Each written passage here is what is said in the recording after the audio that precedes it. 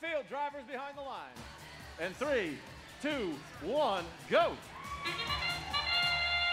We've got movement from the Blue Alliance. We've got movement from the Red Alliance. We've got cargo going into the upper hub from the Red Alliance. We've got Gray Bots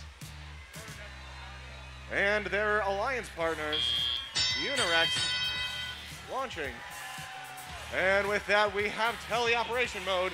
These robots are being human controlled. 4 pieces of cargo being launched into the high hub, upper hub.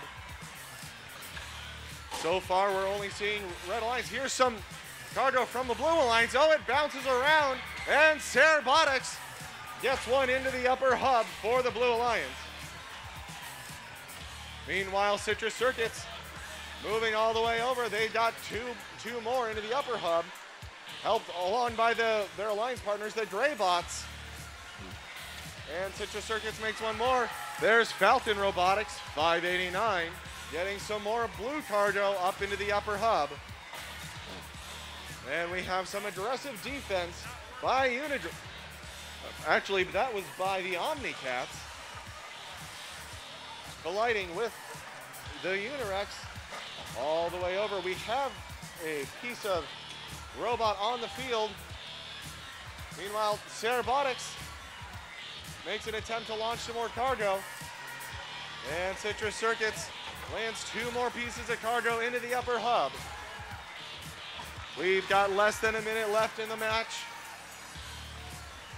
The Gray Bots picking up more cargo from the field, while their alliance partner Citrus Circuits lands 2 more pieces in the upper hub. Gray Bots quickly following up, in Citrus Circuits following suit. Robotics over by the Blue Alliance hangar, picking up cargo from the field. It looks like the Omnicats robot has stopped. Here goes Citrus Circuits. They're gonna climb. They're gonna start on that middle rung, and they're going up to the upper rung, and they're on the traversal rung. That's a first for this event. Over on the Blue Alliance, in the Blue Alliance hangar, Falcon Robotics is looking to climb with 5 seconds left. They get onto the middle rung. They are hanging. They are off the ground. Let's give a big round of applause to all of the robots in the second alliance. With a score of 140 and 4 ranking points,